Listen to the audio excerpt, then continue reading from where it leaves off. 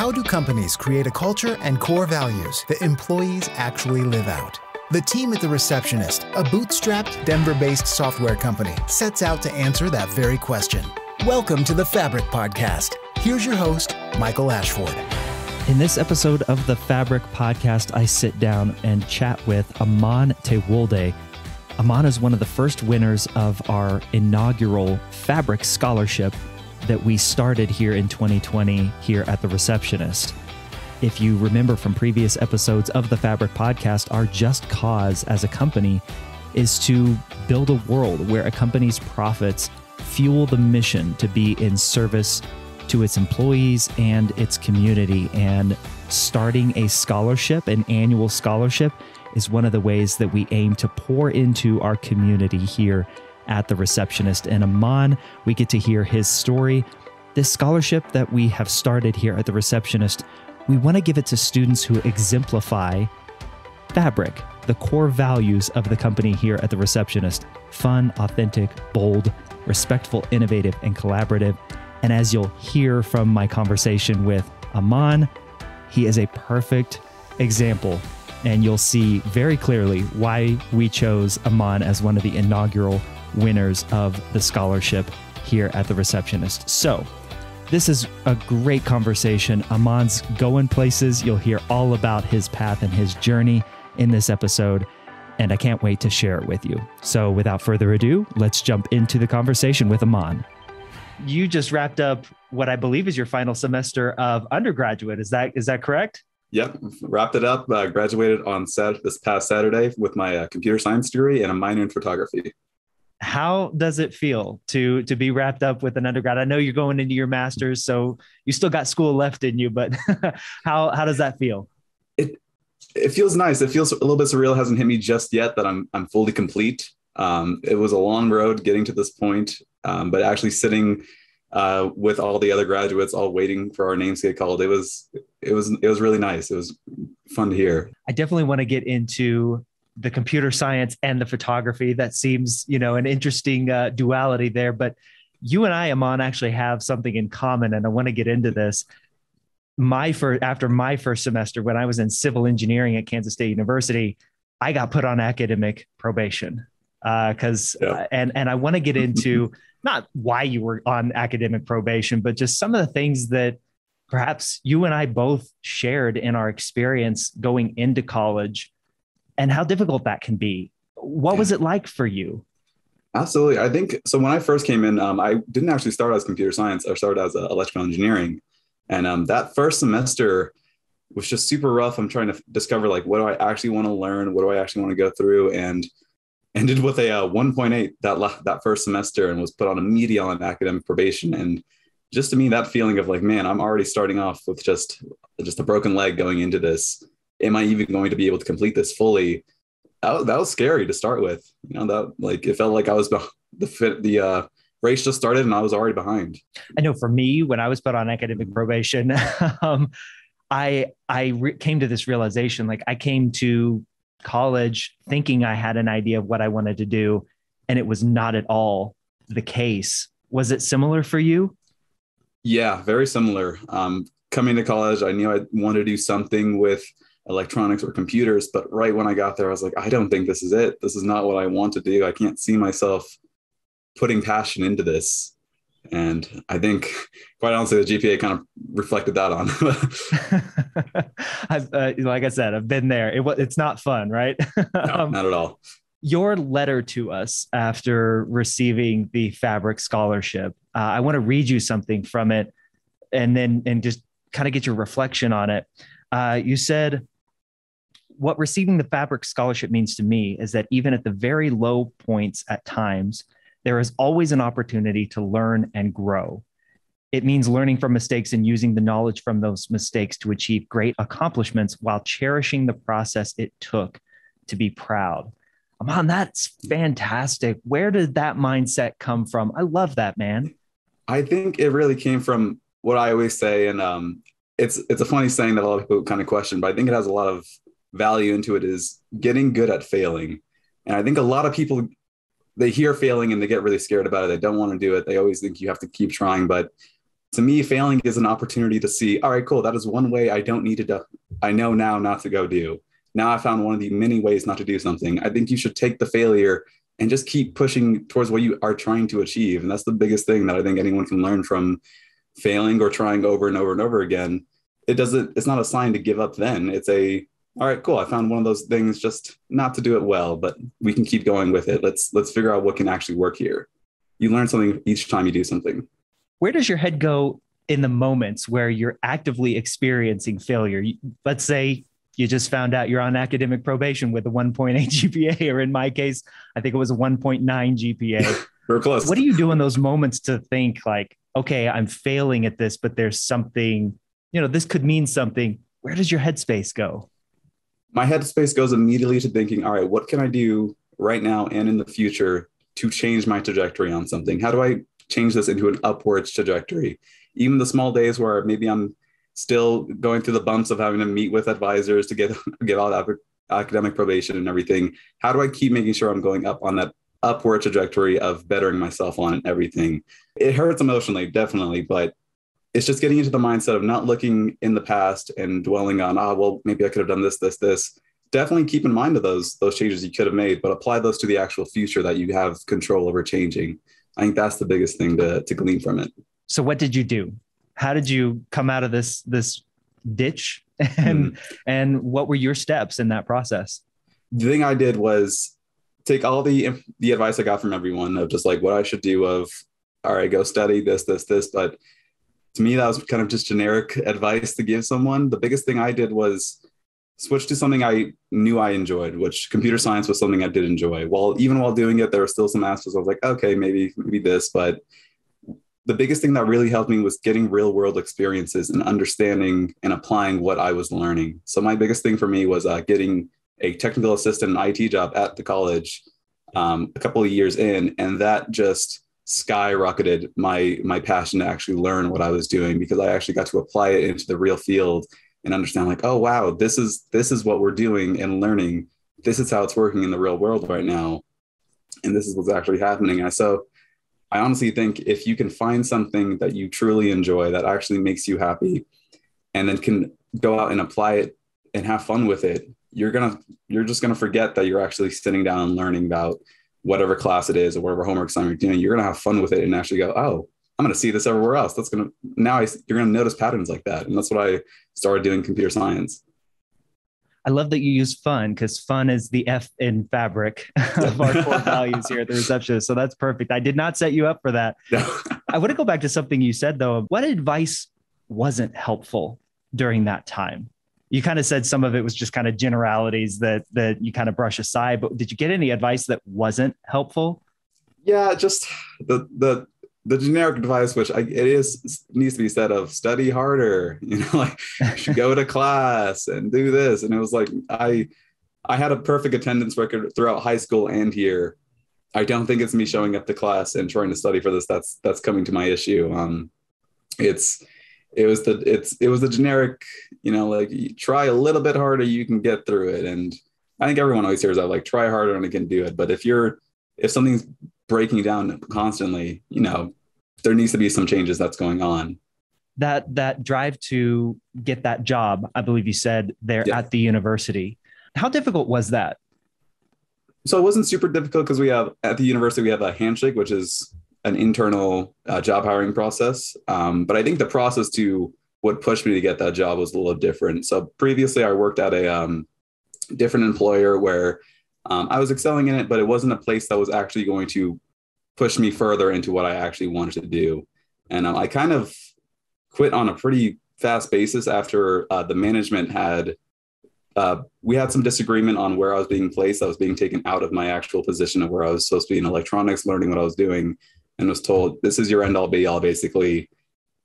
Either like it or leave. And that's where I was like, and I'm choosing to leave. And so right then and there, I actually left and just started searching for jobs. And when I found my technical assistant position at CU Denver, quite honestly, beginning, I was like, I think this is just a lab position to help me at least focus on what I'm doing and I can keep moving. But little did I know, it was the biggest opportunity and most grateful opportunity I had of entering something I really like of IT and in learning, because they really pushed forward on like working with me with my classes of the manager would look at my school schedule and go, cool, let's work with you on figuring out times that you can actually work here, but actually have time to study. We're not going to make you go straight from here to class, here from class. Let's give you breathing room to actually leave. And so it was super helpful. That's fantastic. It's so wonderful to have a supportive manager and somebody who, for lack of a better phrase, gets it, right? Yeah. Just understands everything, that you are the sum of everything that's going on in your life, not just who you are at work. Yes. Before we come back to that, photography. Yes. Where does this play a role? How did you get into it? Is this a lifelong love, or where did photography come from? So in high school, like my senior year of high school, I picked up a camera in one of our classes that we had and just kind of liked it. I kind of enjoyed the art feeling of it. I was never good at like drawing or painting, but it was really fun being able to take pictures. And so getting into CU Denver, I didn't even start with the minor actually. So we didn't have the BA to actually have a minor, but once that became available and I could decide on a minor and it was suggested like you can do math or statistics, or I was like, I want photography. And I think the biggest reason I chose that was to step away from something that is all just career and pushing my learning and everything in towards of math and science, but actually having a creative outlet that can help me with my actual career. So I always say with photography, the biggest thing I learned was there's always a different view to look at things. There's always a different angle you can look at things. If something's not working in whatever you're doing, maybe there's another way to look at it. And just in different classes and everything we've learned of, not everything's always going to work out the way you want it to. It's the skill of being able to work with what happened. That's fantastic. What do you have something that you like to take photos of the most? Is it landscape, people, anything like that?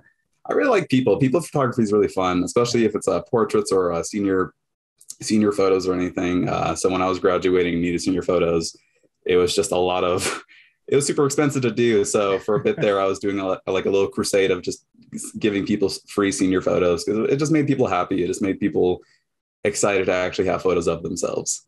Do you find that it transfers into your work in any way? Are there things that feed off each other, or lessons you can learn from photography that you pull into your work in IT?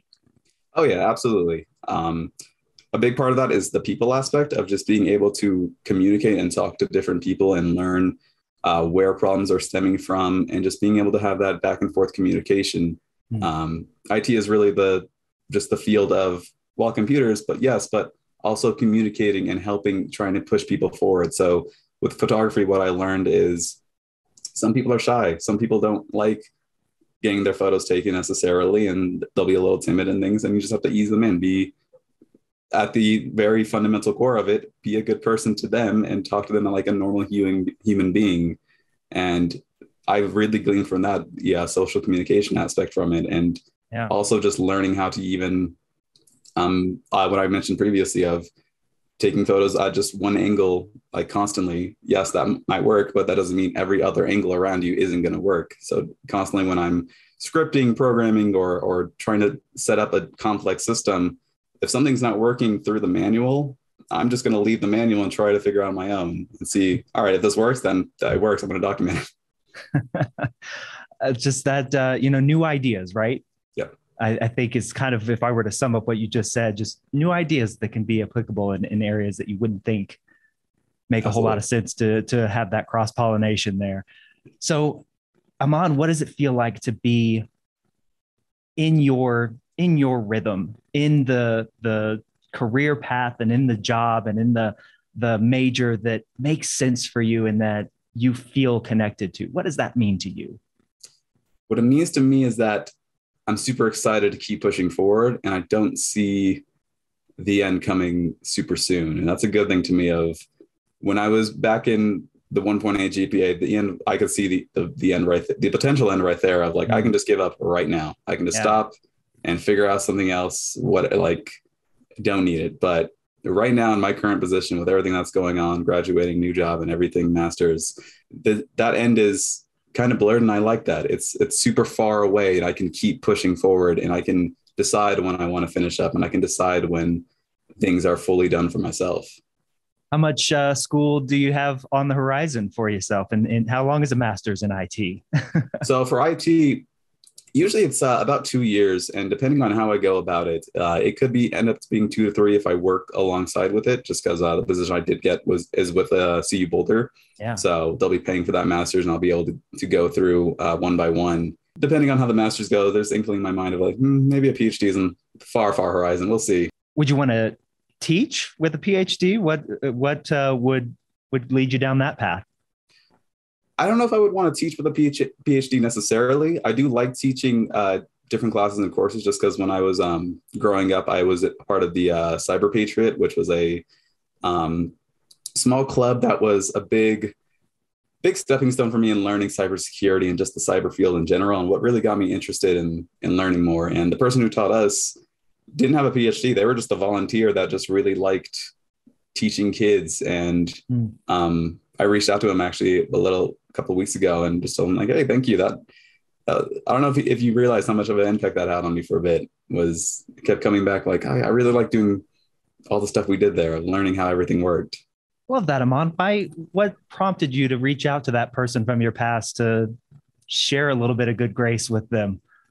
It was mainly because it's just, I want them to know that they're having an effect on people. I think when we think day to day and what we're doing, especially teachers and professors and everything, it's easy to get lost in the just day to day mundane of just like teaching one class, keep going, teaching one class, keep going. And I don't believe they get to see their work progress years down the road and what they had effects on. Because I think honestly, teaching in general has effects far down from just when the semester ends or when class ends. Yeah. It affects you lifetime. So you did some mentoring and leading of youth as well. Do I have that correct? Yeah, I was in the Mentor Collective. Yeah. How did you get connected with that? What spurred that decision on? Yeah, so it was actually my first academic advisor when I was going through getting out of academic probation. She was actually watching me become better and do better and try and learning more and getting there. She just suggested that, hey, we do have this mentoring program. I don't know if you're interested in getting into this, but your story might help other people learn from getting into college and what to expect and how to recover or keep pushing forward. And that was a great opportunity that I took of like, yeah, I would have loved to have someone like that, like an ear to talk to of like, hey, I kind of just messed up here. Where do I move from here? How do I keep going? How do I get a real perspective on things? And so when I had that opportunity pop up, I absolutely took it and got to mentor a lot of kids. And as I understand it, undergrads as well, like first year students? Yeah, yes. I shouldn't call them kids, undergrads, my bad. What anybody listening to this, whether it's a parent who has a kid going into college or somebody who's looking ahead towards college, you've been in that situation where, like you said, you saw the end or the potential end very near. What was your advice to those undergrads or to kids getting ready to make the leap into college about setting yourself up for success? What did you tell them? First thing is calm down. It's not the end of the world. You can still work from here. The academic probation doesn't mean, hey, you're getting kicked out, you're gone. It's a snap of like, hey, let's change things up. Some things need to change for you. And quite honestly, it's for the person to actually do it and to make the changes, but it's nothing bad. It's just a little reminder of, hey, let's see if some other options are good for you while still in school. How do we switch things up? And honestly, the biggest advice I have is reflecting on if you're taking too much workload too, because some people will try to do as much as they can, and all their working abilities just sparse out everywhere, where it's just from go. There's only 24 hours in a day. If you really need to laser in and focus on a couple of classes, like 12 credits, which is the minimum you can take, do just that. If that's what makes you push forward and have that, like I said before, the upward trajectory, even if there's small dips, all you care about is just the overall upward trajectory, doing a little bit better each day. It adds up so much to the fact that in 2 years, 3 years, you're going to be in a completely different position, and you're going to look back and laugh a little bit of like, that was funny. That was nice. It is nice. Speaking from experience myself, and I know you've got it too. It is nice when you can look back on it and say that thing didn't kill me. Yep. Academic probation was a spark rather than the end. Yep. Right. Aman, you were one of two of our inaugural scholarship winners for the Fabric Scholarship. As we begin to wrap things up, I'd love to hear from you. Just what did that scholarship mean to you going into your final semester as an undergrad? It meant a lot to me in that the people who put my name forward for the scholarship, who recommended me for it, they actually believed in me. They saw my work. They didn't focus in on my trouble in my first semester. They didn't see that as the negative. They saw that as the positive of like, look where you came from. You started at quite literally the bottom where you can get to and forced yourself up. You pushed yourself up. You kept going. And to me, it was really to get the scholarship reflected on all the hard work I was doing and pushing forward and trying to better myself each day. And quite honestly, it helped me just get through the last semester because I was going to have to pick up some more work to help pay for it and to get through the end goal of just trying to get out of college and not have my parents like help pay for everything and just give back to them like, hey guys, I finally got a scholarship that we're aiming for. That's fantastic. Well, Aman, as we wrap things up here, I like to ask our guests now of our core values here at The Receptionist that spell out Fabric: fun, authentic, bold, respectful, innovative, and collaborative. What's your favorite of those? What means the most to you, perhaps said another way? Quite honestly, I think it's the fun. I think you should keep going with the fun. I think with everything you're doing, you should have fun with it. You know, like, is there going to be some work days that are mundane or you're just a little bored? Yeah. But I think overall, if you're having fun, time flies by and you're enjoying it. And I think that just extends that end goal of the finish line. So for me, when we talked about masters and everything and learning more, everyone says like, oh, that's going to be a long time. I was like, man, I'm willing to take all the time. That's the finish line. It's not a race anymore. And I'm just cruising down. I'm enjoying all of it. I love that so much. Aman, congratulations on wrapping up undergrad. Best wishes to you going into your master's and beyond, whatever that holds for you. And congrats on being, like I said, one of our inaugural scholarship winners. We're proud of you. And we thank you for coming on and sharing a little bit of your story with me today. So thank you so much and best wishes. All right. Of course. Thank you so much. Thank you for having me. Thank you so much for listening to this episode of the Fabric Podcast. If you want to see a video version of the show, jump over to thereceptionist.com/fabric, where you can watch video episodes of all of the content that we've put out on this podcast. You can see our bright smiling faces and you can see what our studio looks like as well. If you would like to give the Receptionist for iPad Visitor Management System a try in your office, jump over to thereceptionist.com/free trial and sign up for a free trial. No credit card required, and give us a try. See what you think. Until next time, take care.